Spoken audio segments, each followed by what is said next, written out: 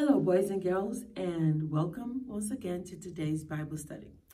We will be doing the last letter in the word sparks. I hope you're excited that you have come this far in learning what each letter in the word sparks mean. Remember, we started with S is for Savior, and we did P is for power, A is for according to the scriptures, R is for raised, K is for keep, and the last letter is also S, and it means saved. That is, we are saved from our sins. When we believe in Jesus as our Lord and Savior, we are saved. Remember, the first word said Savior. That is, the Father has sent his Son to be the Savior of the world. That is, Jesus is our Savior. And the last letter now says saved. That is our response to what God has done.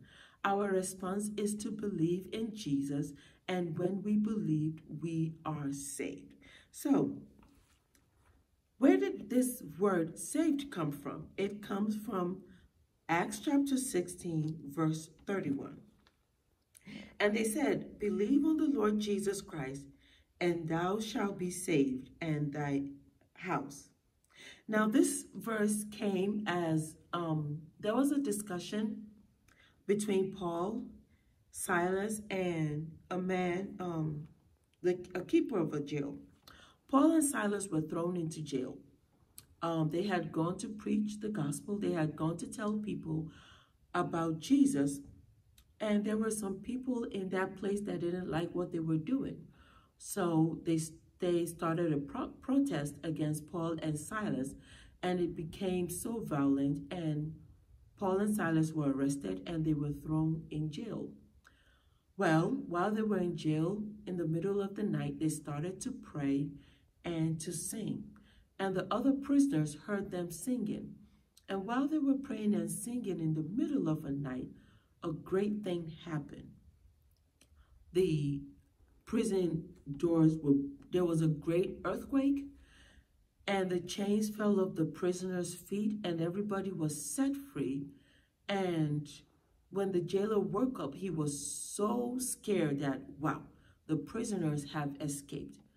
And he was about to kill himself. But Paul called out to him and said, don't do that. We are all here. And when he saw what happened, he fell at their feet and asked them this question: what must I do to be saved? He said, what must I do to be saved? He saw what had happened. He heard them singing. He saw how the chains fell off the prisoners' hands and feet. He knew that it was the power of God working. And he came to understand, I need to be saved. So he asked Paul and Silas, sirs, what must I do to be saved? And they told him this verse in Acts 16:31. Believe in the Lord Jesus, and you will be saved. That is it, boys and girls. It is as simple as that. Believe in the Lord Jesus, and you will be saved. That is it. All God is just asking from us is to believe in the Lord Jesus, and we will be saved. So we've come to the end of spelling our word sparks. I hope you've had fun in learning what each letter means, and I hope that the Bible verses we've gone through has spoken to you. If you have the time, you can invite any of your friends to join you in your Zoom class. It will be so great to have friends to join us.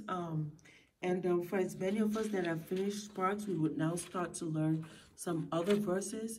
So till we meet again on Friday, I want to leave you in God's hand, and I hope you will continue to enjoy learning more verses. Have a good week. Bye.